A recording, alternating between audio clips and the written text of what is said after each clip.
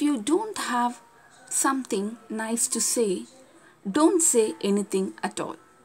If you don't have something nice to say, don't say anything at all. Good morning, girls. Today I came with a new topic, that is communication skills. First of all, what is meant by communication skills? The imparting or exchange of information by speaking, writing, or using some other medium. The successful conveying or sharing of ideas and feelings is called communication skills. Actually, communication skills are the abilities you use when giving and receiving different kinds of information or ideas. Some example includes new ideas or a feeling, even an update on your project. Communication skills involve listening, speaking, observing and empathizing. So communication is very important. What we feel, what we thought, what are the ideas we used to share, we want to share. It is the main thing. For that we need communication skills. The communication skills should be effective, then only our message will reach to the another person. First of all, we have to decide what we are going to share.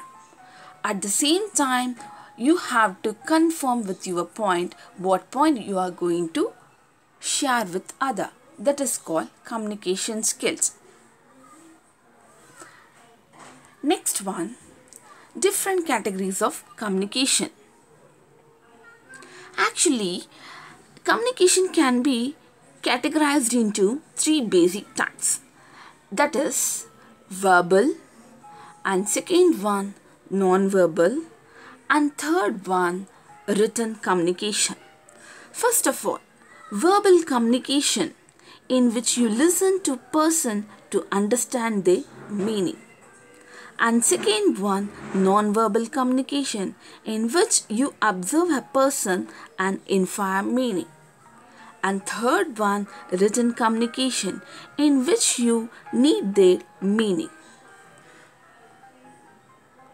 First of all, we are going to see deeply that verbal communication.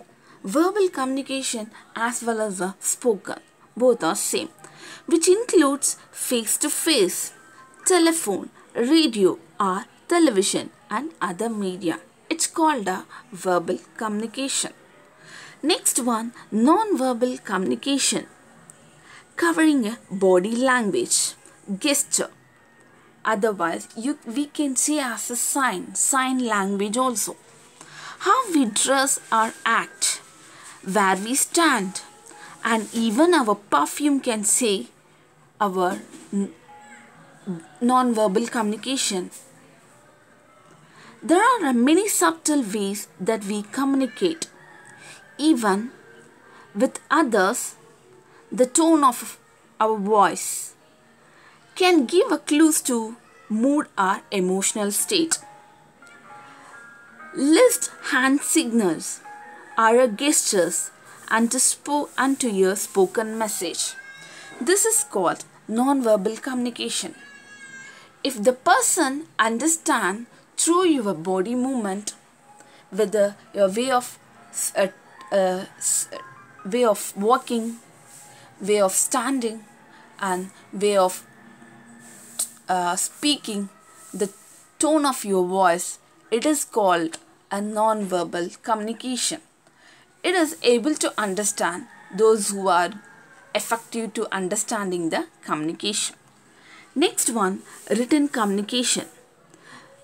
Written communication, which includes letters, emails, social media, books, magazines, the internet and other media.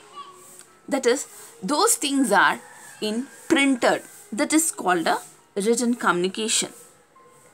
Until recent times, a relatively small number of writers and publishers were very powerful when it came to communicating the written word. Today, we can all write and publish our ideas online, which has led to explosion of information and communication possibilities.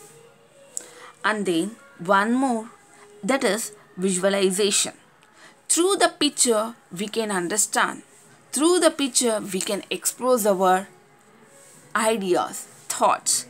How it is means through logos, through maps, graphs and charts. These are coming under visualization communication. Can all communicate the message through this categories.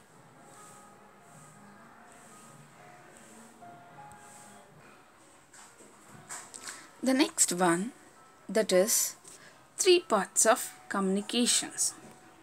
That is the sender, the message, the receiver. That means the recipient. A communication therefore has three parts: the sender, the message and the recipient. The sender encodes the message, usually in a mixture of words and non-verbal communication. It is transmitted to some way. For example, it is in the form of a speech or in the form of a writing. And the recipient decode it. First of all, what is meant by encode and decode? First of all, what do you mean by encoding and decoding in communication? That is, in basic terms, humans communicate through a process of encoding and decoding. The encoder is a person who develops and sends the message. The audience then decodes or interprets the message for themselves. Decoding is the process of turning communication into thoughts. And the next one, what is a difference between encoding and decoding in communication? The encoding of a message is the production of the message. It is system of coded meaning. And in order to create that, the sender needs to understand how the world is comprehensible to the members of the audience. The decoding of a message is how a member is able to understand and interpret the message. This is the difference between encoding and decoding. Next one, that is importance of communication skills. Why it is important? The ability to communicate information accurately, clearly and as intended in a virtual life, that is important life skill, and something that should not be overlooked. It's never too late to work on your communication skill, and by doing so you may well find that you improve your quality of life. Why giving an importance for communication means, when we expressing our thoughts and ideas, it gives creating awareness to fulfill a goal, avoid the isolated situation, highlights the important issues, progress and development we will see in our goal. Those who are educating, it shows that we are educating it them Jesus.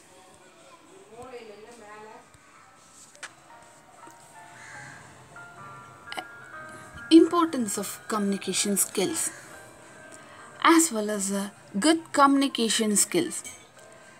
Good communication skills, making eye contact while communicating with people is important because it shows you are listening to them. Second point, not shivering and shouting because it can be intimidating. Third one, not chewing gum while having a conversation with someone.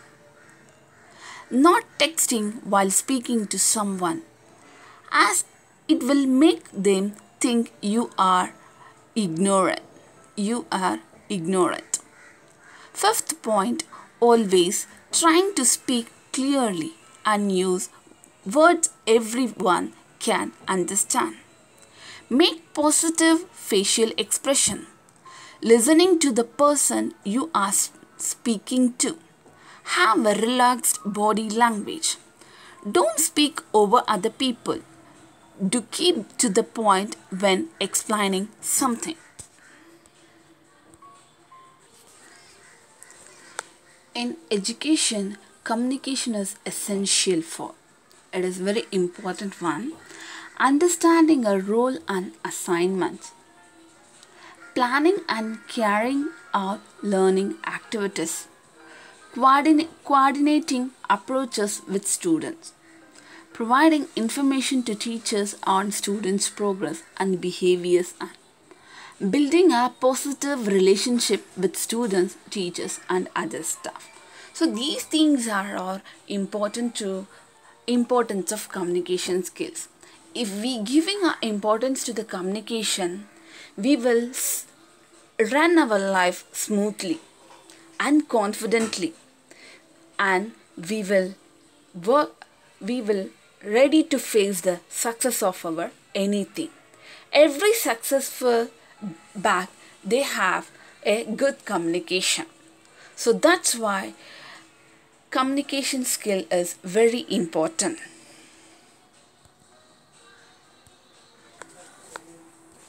The next one, that is effective communication skills.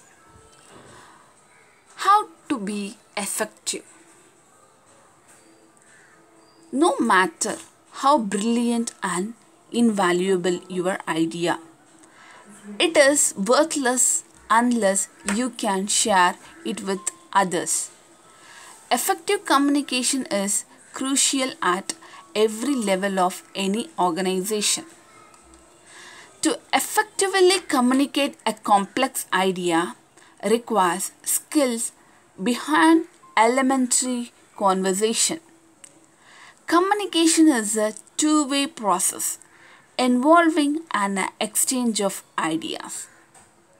Communication is effective if the message received is the same as the message sent. If you are communicate a complex idea, it requires skills. Even though it is difficult to understand, if you use the skills, if you show your talent to make them to understand the difficult one, that is called communication skill.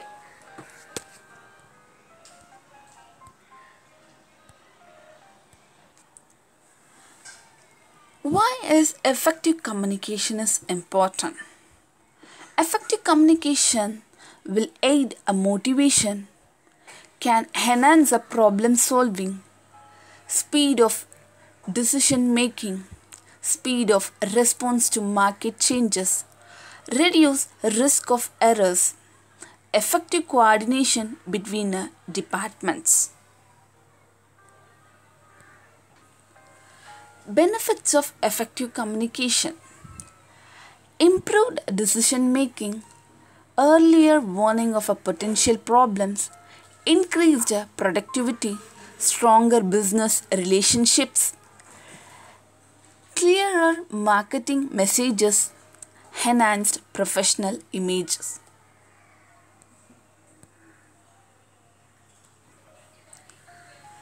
The importance of effective communication. That means the development of effective communication skills can greatly affect the quality of customer service, the delivery of customer service, workplace and productivity. Effective communication skills can also assist you with resolving complaints and handling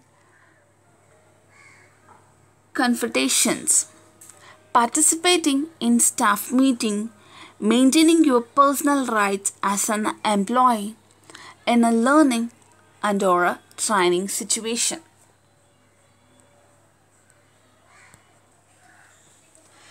Effective communication, fundamentals of communication, that is definition, meaning, types and process and importance. Effective communication, concept and practice of effective communication, barriers to effective communication, methods to improve a communication skill. Written communication skills, report writing, letter writing, preparation of promotional material. In oral communication skills, understanding audience, use of language, use of tones, understanding body language. The next one, it is important.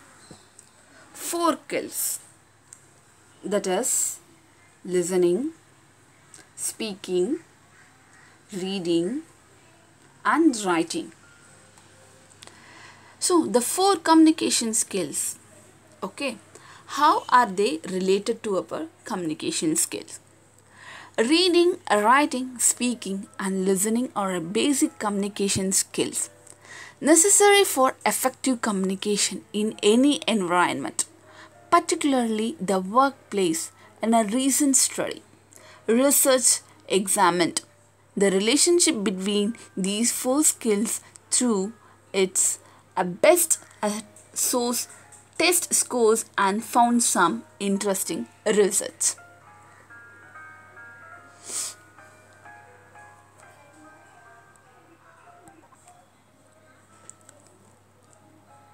The 4 basic communication skills. You may have heard of these basic communication skills categorized. When people discuss learning a language, these are the 4 areas that you have to learn and excel at to be considered fully fluent in a language. And they can also help us think about improving communication skills in general. The first thing we are going to see, speaking. When we mention a basic communication skills, most people first think of speaking. There are a huge range of skills and abilities that fall under this basic category. They range from having a large vocabulary to using voice tone effectively to using descriptions and story to enhance your expression. For convenience, we can also categorize the non-verbal, non-written expressions as form of speaking. Some might even include the ability to express oneself through music or dance. In this category, overall, the category includes anything that has to do with your expressing yourself ways to other than through written words or imaginary.